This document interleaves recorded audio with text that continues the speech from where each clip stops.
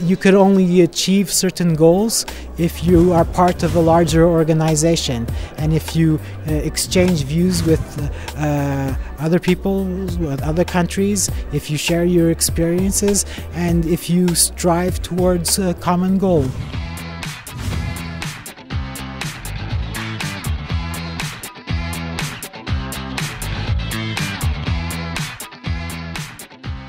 If you look into the agenda of the European Commission, they all asked for knowledge circulation, for finding out smarter ways to produce, finding out better ways to have services like healthcare bring to people.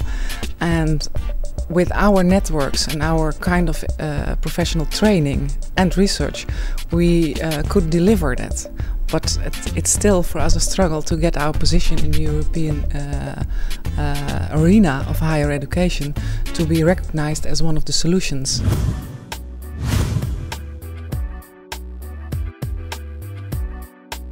It's so important to put the knowledge triangle on the agenda and see what role the universities of applied sciences may play. And they are in the forefront, I think, in many ways in the knowledge triangle, because they are used to both education, research, applied research, and to innovative and create new jobs. So I have great expectations, and there are so many people present here today, and it's so much energy, you can feel it. So I have great expectations.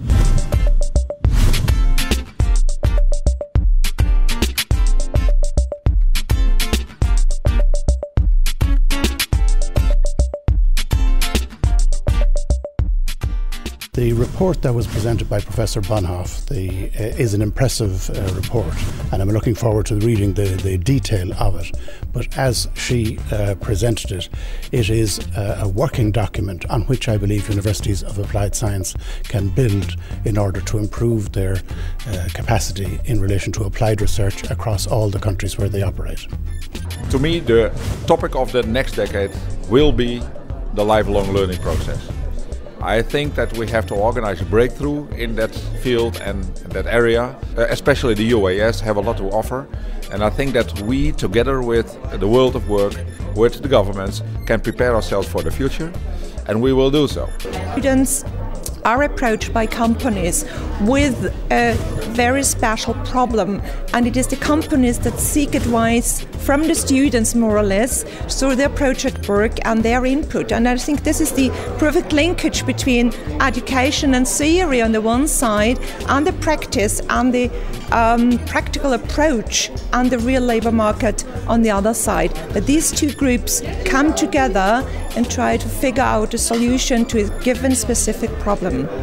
In Utrecht, we work closely together with Utrecht University, a high-ranked research university, and we always say they produce the knowledge by fundamental research, and we bring it to society in all kinds of fields. It's engineering, of education, or healthcare.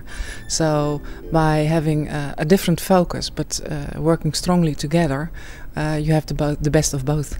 You see this academic drift. Everybody wants to be the same, but I think it's very important that the universities of applied sciences, they have their niche that is close related to the labor market and to applied research.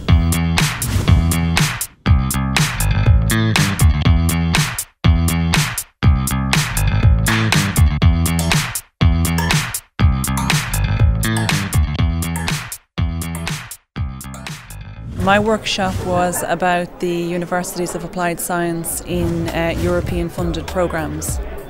And there were 3 examples from Austria, Switzerland and France.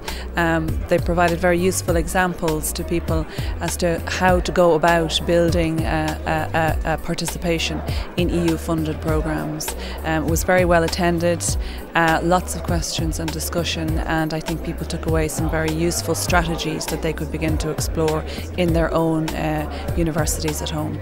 Yeah, our workshop was on quality assurance. The evaluation criteria no longer focuses on traditional academic research, which was always evaluating the number of citations and papers that were written, but they also encompass the social aspects, the impacts on society, that research may have, and many other criteria that are more relevant to our work.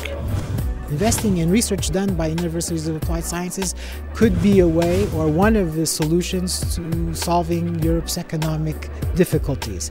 Then research is important in the sense that research should be tied to academic qualifications. And we perceive research as it not only being necessary, but it's fundamental towards having the better quality in our universities and in higher education as a whole. The more research, the more quality higher education institutions will have.